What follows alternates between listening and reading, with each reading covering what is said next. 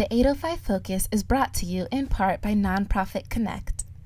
Nonprofit Connect provides superior leadership tools and resources so nonprofit leaders and board members can make valuable decisions to move their organization forward to a sustainable and vibrant future. More information on services online at nonprofitconnect.org.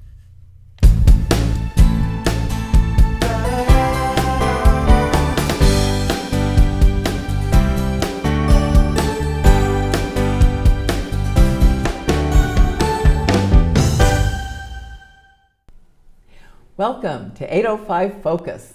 I'm Dr. Cynder Sinclair with Nonprofit Connect, and we will be bringing you the latest on your favorite nonprofits. So get ready to be inspired. Our special guest today is Lauren Trujillo, and Lauren is director of the Santa Barbara Public Library Foundation. Welcome, Lauren. Hi, it's so great to be here. Thank you for inviting me on to chat about our library and the foundation. Yes, and so we have the library and we have the foundation, and you work primarily with the foundation. Yes, I'm the foundation director of just the foundation. It is the separate 501c3 development arm of the library, I like to say, to help explain that. But our mission is to fund large-scale initiatives for the public library. And by large-scale initiatives, I mean like the Children's Library, which was our first capital project in 2012. It was completed in 2015. It was a $4.6 million capital campaign. Oh, wow. So a big project for the public library, but a huge piece of our community now that so many rely on. So projects like the Children's Library and future Library Plaza, our next project. Plaza, tell us about that. Yes, so the Library Plaza is the space between the Art Museum and the library off of Anapamu Street. A lot of people won't recognize that space right now because it's been fenced off for the past 4 years. Oh. If you can think of that space downtown. Yes. So very, I like to say it looks like Gotham City right now. Uninviting and doesn't represent our public library. So we are thrilled to bring this capital campaign to the public library and revitalize this space for the community. What a wonderful project. Yes. And so what will happen at the plaza? So the plaza, it's a $5 million capital campaign to expand the outdoor space. We'll be making it open and inviting. The new design will add lighting and clear passageways through the Paseo. It's going to provide over 10,000 square feet of programmable space. Wow. So a major outdoor thoroughfare for our community and for the library. It won't just serve the library, though. It will serve our cultural arts district. When you think about that area downtown, we have the Granada, the Art Museum, La Arcada, the Arlington Theater, the Victoria Theater. All of these spaces around us will benefit from this outdoor space that will bring families and people downtown for outdoor events and festivals. So exciting. That sounds exciting. Have you started work on it already? Yes. So we launched our kind of quiet phase of the campaign last fall and have been running this through the pandemic, but our community has been so supportive. Oh, I'm so glad and come to hear forward. that. And we've already achieved 85% of our campaign goal. Congratulations. Thank you. And so it's up to the community now to come forward and help us cross that finish line to reach the $5 million goal. The city is contributing towards this campaign goal. $1.6 million is coming from the city of Santa Barbara, and to show their public-private partnership. Libraries have always relied on public-private partnerships. Not many people know, but our library is a Carnegie Library. Oh, now what does that mean? So in 1917, our community needed a library, and Andrew Carnegie was friends with somebody on our board of the library here, and offered $50,000 to help start a library here in Santa Barbara. And the city matched that fund and built what is currently our library, and it's been there for over 100 years now. Isn't that something? So I incredible. bet people don't know that. Yes. So it just shows that our libraries always relied on a public-private partnership of the city coming forward and offering the daily operations and the needs for the community. But the community needs to step up to provide the library that our community deserves and needs, and take it to the next level and elevate it. Okay, so I think a lot of people may think, well, doesn't the city pay for the library? Why do you need to raise money? But what you're saying is, yes, the city contributes their share for operations and just, you know, but your foundation work, raising money from the community, really helps make it something really special that we can all be proud of. Absolutely. And it's a 21st century library that our community deserves, and that's where the foundation comes in to help bolster that support. So the city funds 78% of the operating budget for the library. Okay. The county funds 12%. The rest is filled with grants and other kind of outside resources. But the foundation comes in to bolster other projects and to really take our library to the next level. With the Children's Library, we also fund a program called Santa Barbara Reads, which is a community reading program that happens every fall. And it's one book for one community, and so we're all reading the same book at the same time. How cool is that? For 30 days. And there's 30 days of programming and activities, so it's a major community program that relies on additional funding. And so the foundation has been able to come forward and make that program bigger than ever. Oh, that is great. And so you collaborate with a lot of other organizations and schools and Absolutely. This year, coming up, the book was just announced for Santa Barbara Reads this year. It's going to be Joy Harjo's book of poetry, An American Sunrise. And so we'll be bringing Joy Harjo to the community. Oh, great. And have programming with the author, bring her to the schools, and really focus on the indigenous people in our community and Very have program nice. around that. Which is so important to recognize the communities that currently exist here and make up a major part of Santa Barbara.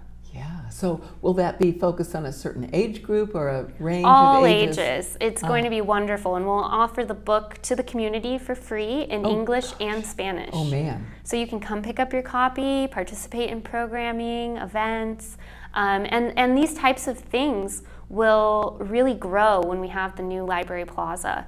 To take those events or programs or book handouts outside and really expand what the library is already doing to reach more people, it will be beautiful. And so we can't wait for things like that. So you've already started. Now, when do you think that the plaza might be complete? So we are really hoping to break ground this fall.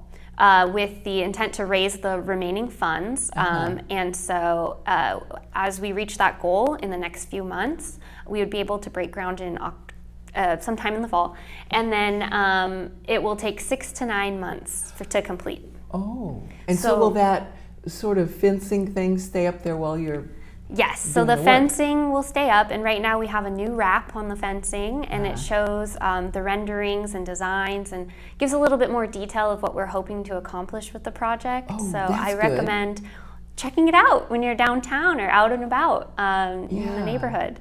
That'll get people more excited and more informed Yes. about what's happening, and maybe they'll want to donate. Exactly. Coming soon, the new Library Plaza. We can't wait. And I think another thing people always ask is, beyond the library, how will this benefit the community? And the library partners with over 60 local organizations to host programming. 60? Yes, Wow. yes. So I mean, I think a lot of people have been to programming in the Faulkner Gallery, whether it's the League of Women Voters, public events, and author lectures or community panels, on and on. These events sometimes have to turn people away because the Faulkner Gallery gets overfilled. And so the new plaza will be able to spill out from the Faulkner Gallery onto this outdoor space and can host and fill even more people and support those nonprofits or organizations that rely on community and public space. Oh, that is great. And so it'll obviously be a lot more beautiful than it is now. That Yes. space is not exactly a beautiful Absolutely. place right now. The new design really incorporates clear sight lines, leveling the grades, and making it accessible. The library is all about access, and so for the front entrance to not foster that for the community is a huge issue with Right. lighting and different grades. So opening it up and making it inviting and accessible is key. So will it have any kind of a roof or anything? Like you said, meetings and people spilling out of the Faulkner Gallery and all, which of course is, a building Yes. confined with it. So the plaza will just be open and have no cover. There'll be 4 seedless olive trees planted in the middle to provide some shade. Nice. But this outdoor space will be able to project movies onto the art museum's wall. And that's cool. so imagine the film festival, imagine gee whiz. art exhibitions that could be displayed. The possibilities are really endless for what's already happening in our community, but for new ideas and new possibilities. And that's what the library is all about, is discovery and information and access. So I think this project really speaks to telling the story of what we can do for the community. I guess so. Who knows? Maybe a famous artist will come and paint a mural. Yes, yes. Anything is possible. That Anything. sounds great. Yeah, so we can't wait. Yes. So now we have a few minutes left. So tell us what else you'd like for people to know about the foundation, the Library Foundation. Well, the Library Foundation is very new, and so we're just trying to get the message out about why funding your library is important. It really, again, speaks to that public-private partnership and supporting your public library and our most vulnerable community members. The library isn't just about books anymore. It's so much more. It's a community center. It's a third space, and that term really means where people can come together, converse, experience life, and build that community that we need, especially in challenging times. So at the library, you're not just there to get books, you're getting information, job support, computer coaching. The library does this program that just started as a result of the pandemic called Nurturing Know-How, and it's helping caregivers really learn and professionalize their work. We really need more caregivers now, and that was something that was very present during all of this. And so offering trainings and helping those taking care of children learn the developmental skills and resources available to them to help in those early years that are so important for children from 0 to 5. So that's just one example, but the library is critical in helping fill gaps for Santa Barbara and fill gaps for our community.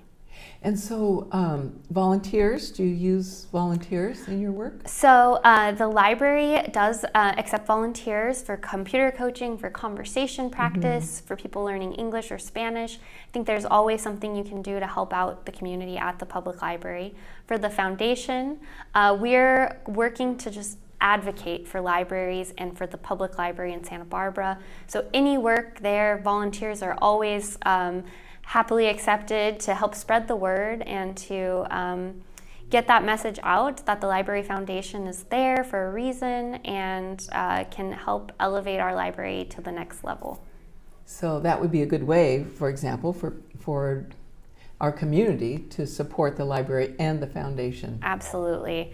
And with that, private support is so important. And so investing in your public library is investing in the future, is investing in children, and so many of the social issues that our community faces.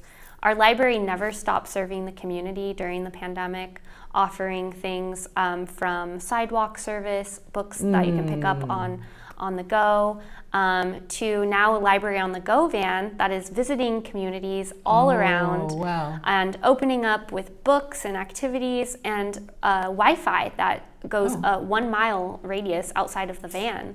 So for people who don't have access to those things, to open their eyes to what the library can provide for them is really beautiful. And so investing in those things really helps make Santa Barbara a better place.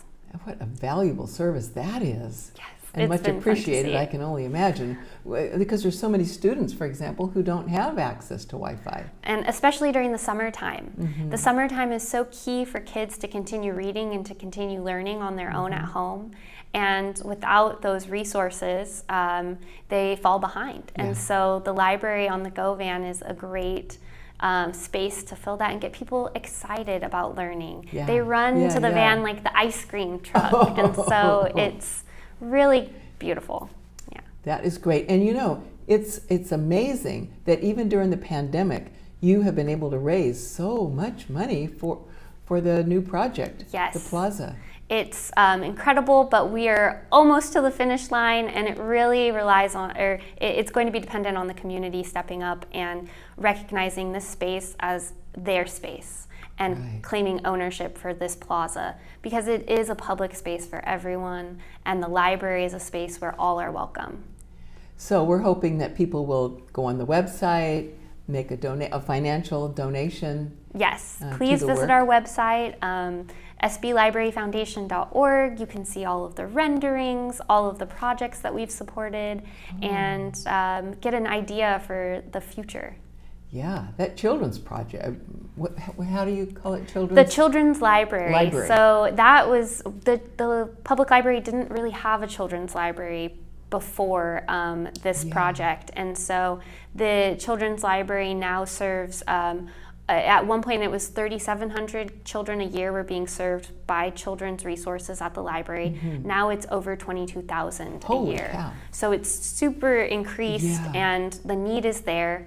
The library is serving over 600,000 people a year and reaching new audiences with programs. And really we credit that to the Children's Library bringing people out and to the services at the library. Yeah, I remember when that project was first getting started and people were trying to imagine what it would be like, and you folks are raising money, and I think even the Women's Fund, that might have been why I was there as a member of the Women's Fund, to just find out what's going on. And now it is so beautiful, and over 22,000 Yes, kids. it's a vibrant piece of the library, and just one example of what elevating a space can do and what the ripple effect can be. Yes. And now we've seen programs and stroller derbies down there with all of these parents and families and Oh my kids gosh. attending the library. It's clearly going to be filling a need when we create this new outdoor space for everyone to use. Yeah. And I think this past year or two we've seen the importance of public outdoor spaces. Yes, And absolutely. how they can serve all sorts of needs, from outdoor festival programs to just having a public space to meet. And probably every donation, no matter how small, is welcome. Yes, It every all adds donation up. welcome. The library really depends on our community and Yeah. vice versa. So we need to lift each other up. And that's definitely, I think, a message Santa Barbara understands. We're a very giving community. Yes, we are. Oh gosh, Lauren, thank you so much for coming on our show. Well, thank you so much for having me and supporting nonprofits and supporting Yes, Santa Barbara. Of Thank you. course. And we look forward to hearing more about the project and peeking through that little wall. Yeah, as looking through the fence and Yeah. seeing as the ground breaks, and more celebrations to come, and more for the library to do and step up and provide for our community. That's great. Well, we're just going to get out there and raise more funds Yes. for that foundation, for that plaza. Yes. All right. Well, thank you for all that you do. Thank you. And thank you for joining us on 805 Focus, and we'll see you next time.